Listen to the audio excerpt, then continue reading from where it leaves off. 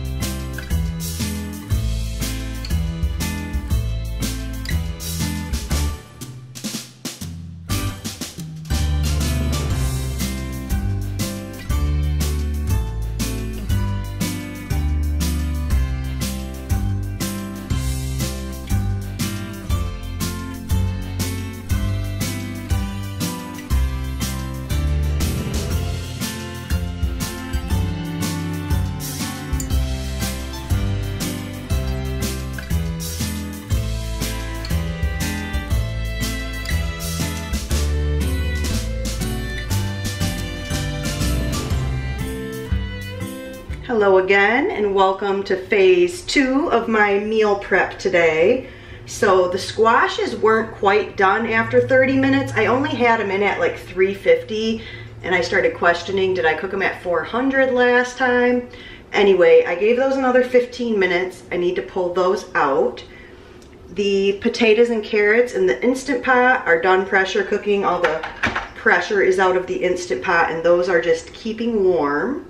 So let me grab those squashes real quick and then I'll get on to the next step of meal prep. Ooh, that's warm.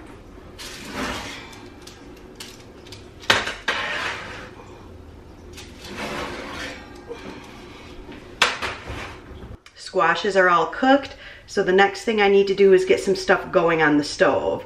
I need to get a pan going with my lentils for my lentil loaf. I've already chopped my vegetables for my lentil loaf, so I need to get those cooking in some veggie broth, and I need to cook the elbow macaroni as well. So I'm going to start with doing the lentils and the lentil loaf vegetables. That way I can get the lentil loaf mixed up and in the oven cooking. Then I'll get the macaroni on. And then at some point while the lentil loaf is cooking in the oven, I'll have to get my potato cheese mixed up. Trying not to get too ahead of myself today, so let's start with that, cooking the lentils and the lentil loaf vegetables.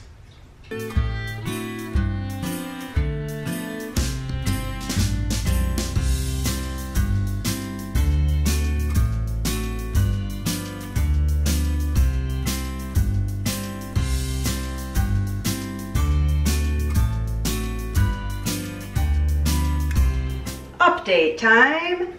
I am just waiting for my lentils to finish cooking. They have 6 minutes to go on my timer. The vegetables for the lentil loaf are cooked beautifully. Side note, I did forget mushrooms in the lentil loaf, so I put in like extra carrots. Shouldn't be a big deal, but just goes to show, even when I'm cooking my own recipe, I like still need to look at it. I went to go look at my lentil loaf recipe today and I'm like, oh, mushrooms, I did forget an ingredient. I remembered everything else, but... So since I have about 5 minutes until I can put the lentil loaf together and put that in the oven, I'm gonna go ahead and mix up my potato cheese. I do have everything else ready to go for the lentil loaf, as far as I made my glaze with barbecue sauce, ketchup, and sriracha. I have my oats sitting out, soy sauce, and then all of my spices measured out in here. So if you're looking for a good potato cheese recipe, I'll post a link to mine. I always kind of wing it with my spices, depending on how many potatoes and carrots I have.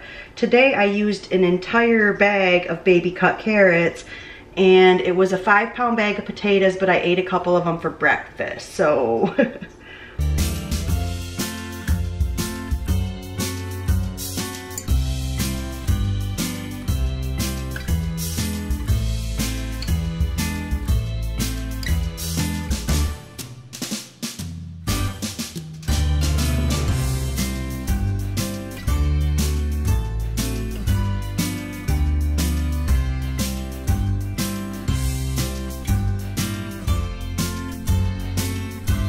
I'm not sure exactly what I did to get this perfection. Can you believe this is potatoes and carrots? It looks like Velveeta or something. Amazing. This is gonna make such a good baked mac and cheese. You know I got a taste test. Needs more salt. I forgot jalapeno juice. Taste test number 2.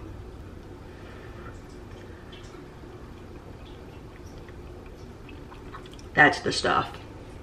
Now I'm gonna get my lentil loaf ready to go into the oven.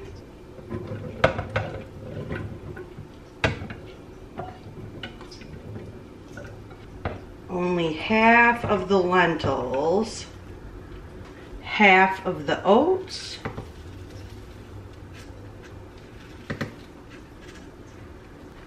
all of the seasonings, soy sauce,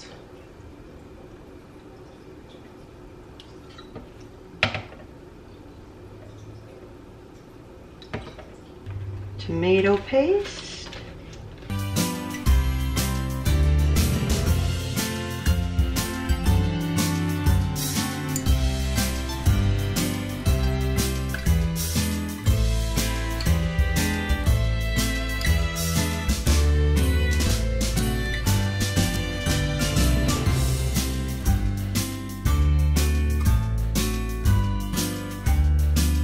now I'll mix together that mushy mixture with the rest of the lentils and the rest of the oats.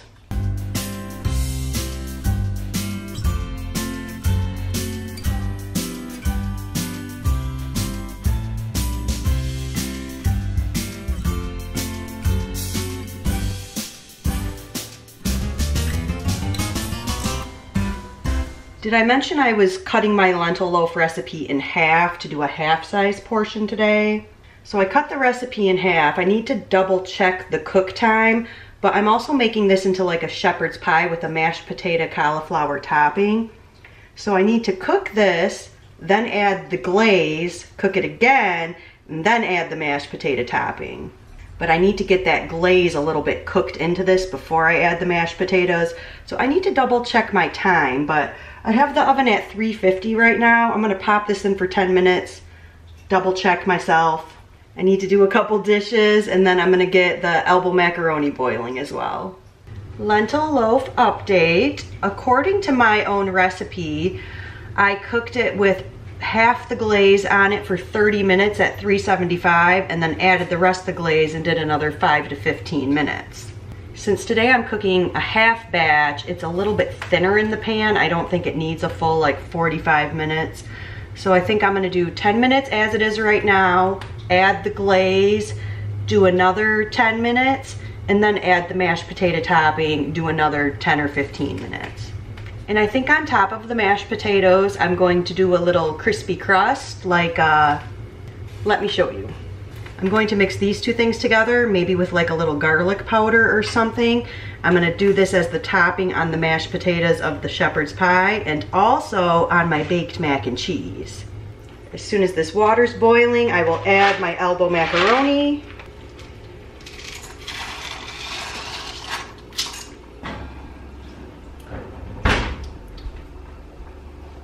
Ooh, this is smelling really good.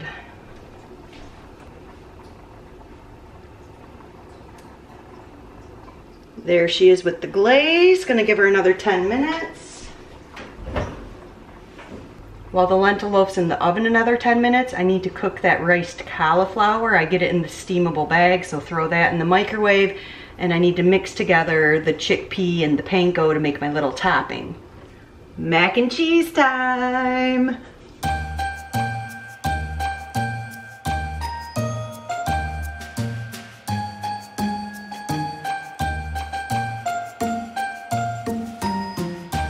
I'm not sure the camera can capture the deliciousness that is the mac and cheese. I need to add the peas to it and make the crispy topping before it goes in the oven. The peas are also frozen and in a steamable bag, so I just pulled out the cauliflower. Now I need to put the peas in. So I'm going to mix this cauliflower with some of that potato cheese and put that as my potato topping for my lentil loaf. Then I'm going to mix up my Crispies to put a crispy topping on the lentil loaf as well as my baked mac and cheese and peas. So that's my next plan.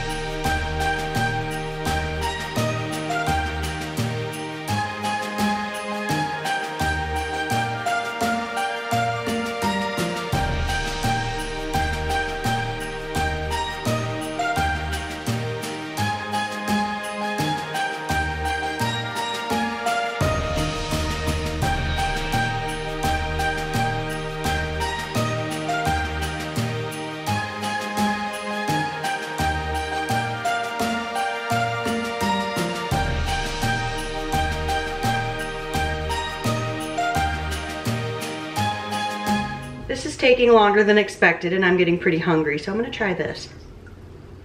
I would like to thank my sister for feeding me mac and cheese and peas.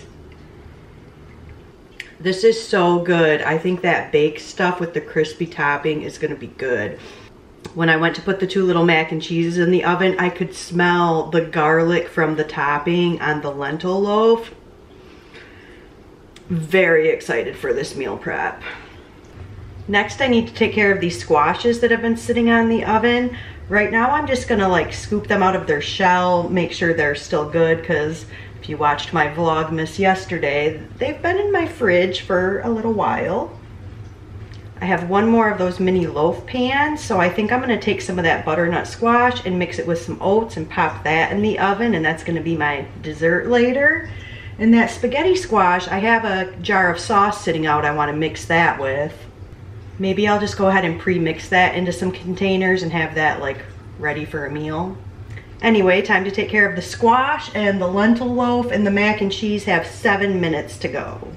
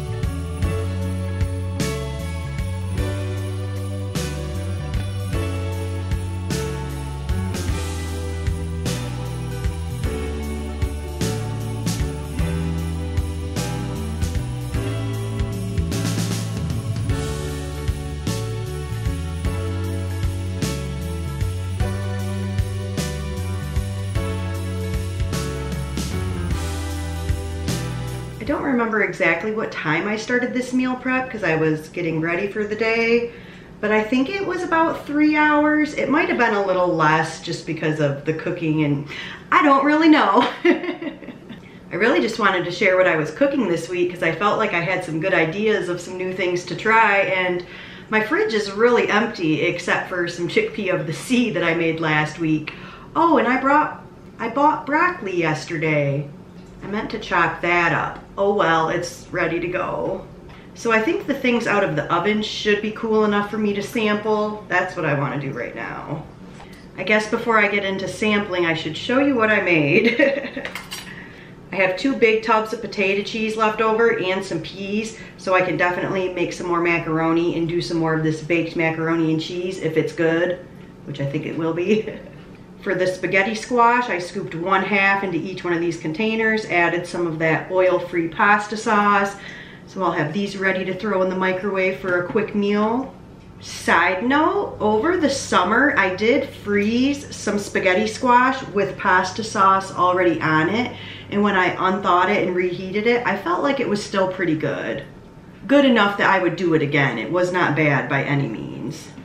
And I can be a little bit picky when it comes to stuff out of the freezer like that. Like I think I've mentioned, my potato cheese, I don't think it freezes very well. Not in soup, not in cheesy hash brown casserole, not by itself. I have this much butternut squash left over. Like I mentioned, what I think I want to do is mix this with some oats, bake it in one of these little loaf pans for some baked oatmeal for breakfast. So I decided I'd just go ahead and do that tomorrow morning rather than trying to like pre-make it, because obviously it'll be better fresh.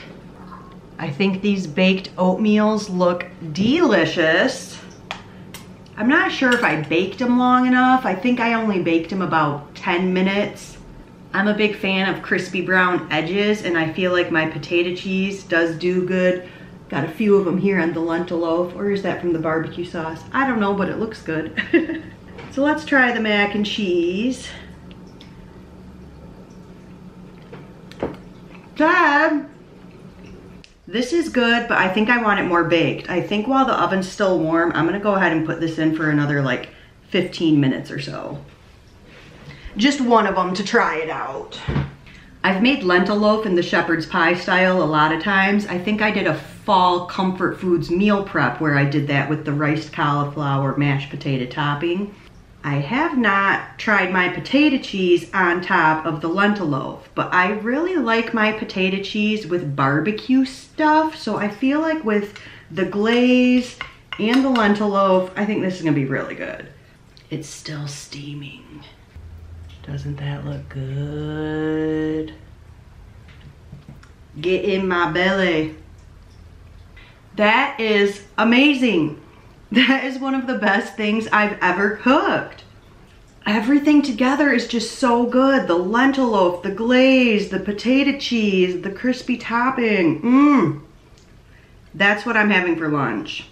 And because I did that with the riced cauliflower, I really think I can pretty much count this as a 50-50 plate. The lentil loaf is like half vegetable, half lentil and oat. The topping is half potato, half cauliflower. I mean, I'll probably have broccoli anyway just because I love it, but I think that this is so good. I want to try baking this one more time before Christmas and make it into mini muffins. I did that at Christmas time last year with the lentil loaf with mashed potato topping, and they were a big hit. I think this will be an even bigger hit this Christmas. Yeah, I'm totally having that for my lunch. Well, my kitchen is now a total disaster and my cats are begging for their lunch, so I think I'll go ahead and end Vlogmas Day 8 here. Thank you for joining me today for Vlogmas Day 8. I will see you back tomorrow for Day 9. Be well. Penny, are you chewing on a cardboard box? Hi, Penny. Is it time for lunch? It is almost 2:30. Yeah. Can you tell time? You're so precious. Not for you.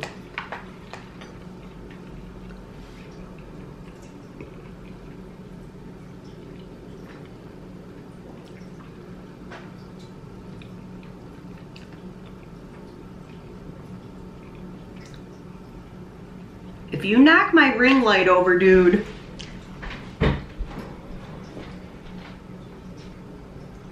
You're sweet. Dude! This kitchen cleanup is going to take a good 30 minutes, I'm guessing. Gotta wash the Ninja, the immersion blender, the Instant Pot, the pots and pans I used. Like, I wish I had a dishwasher, a machine or a man. JK, a machine.